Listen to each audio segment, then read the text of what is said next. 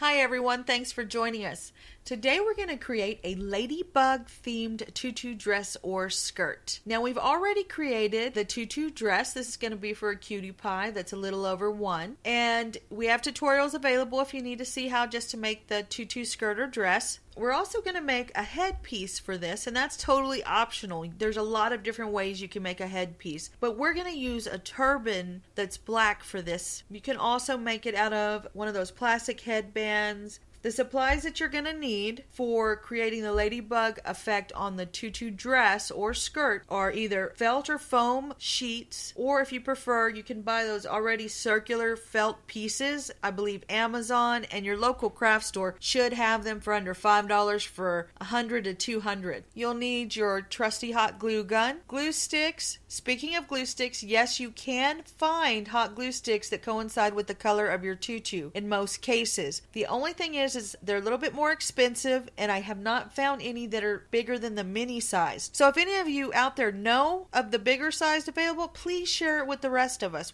Okay, you'll need satin edged ribbon, a couple of dowels, and then the turban if you're creating the headpiece like we're showing you today. For our project, we're using foam sheets that are black. They're 5x7, I believe, in size. We're going to cut these into strips. After we've cut them into strips, we're going to fold them over, and using our craft scissors, we're just going to eyeball it and make circles. Now, since you folded it over, you'll get 2 instead of 1 at a time. Now, a special note that I learned the hard way, make a good size pile. If you're making them all by hand, make a big pile of those babies, because if not, you're going to have to stop and start every time you realize, I need more. After you made your circle, remember, they don't have to be absolutely perfect. You can always go back and touch it up with your craft scissors once you've created that initial circle. After you've created your circle, simply take a dab of glue from your hot glue gun, pull out the tulle piece that you're going to be working with first, keeping it away from the rest of the tutu dress or skirt. Press firmly, embellishment to tulle, the circle to the tulle. Now, stretch the tulle apart, still holding the embellishment, and let that glue saturate into the diamond holes that make up tulle. Flip it over, move on to the next piece. Alright, one more time, simply take a dab of glue. Remember, less is more. Put a dab of glue on your circle, place it on the tulle, but make sure your tulle is away from your tutu dress or skirt. Press firmly, stretch the tulle just a bit, allowing the glue to penetrate through those diamond holes. Either wait 5 to 10 seconds or flip it over and move on to the next. If you realize,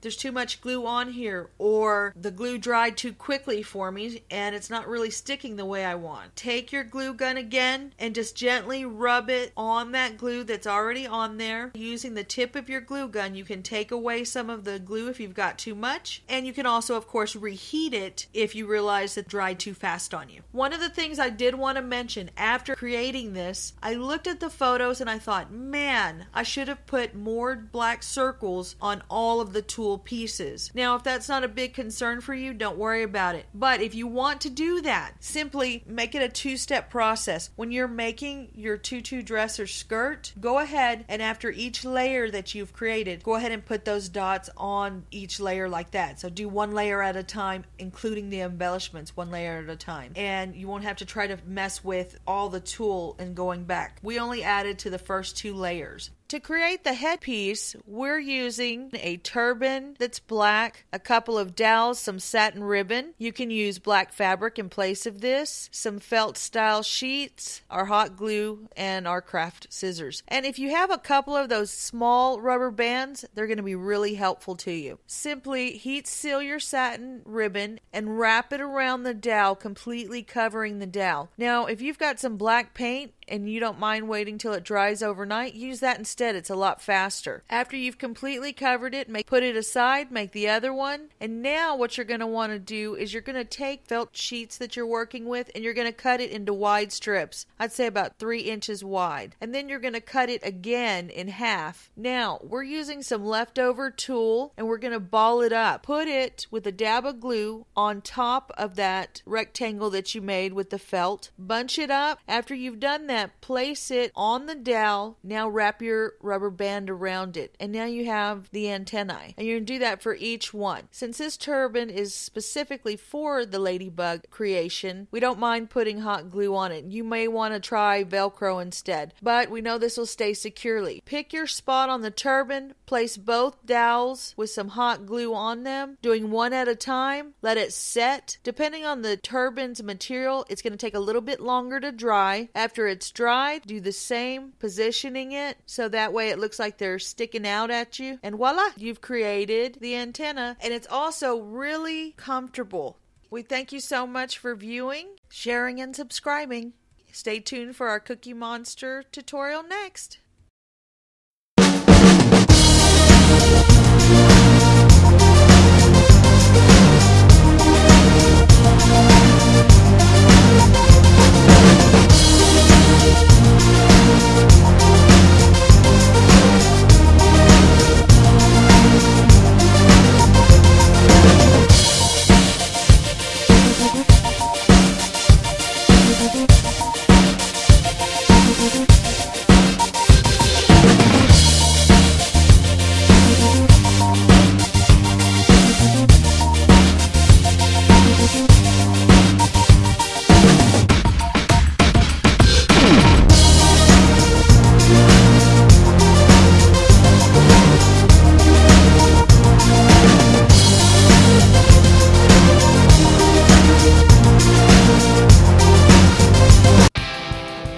If you liked our video and our channel, please subscribe. We could truly use your support. You can find all of our information on our various stores at our YouTube homepage and our Google Plus page, CJ & Sons Presents Naomi Inspired. We've also included some links for you at the end of each video. Don't forget to check us out on Facebook. Thank you so much for viewing.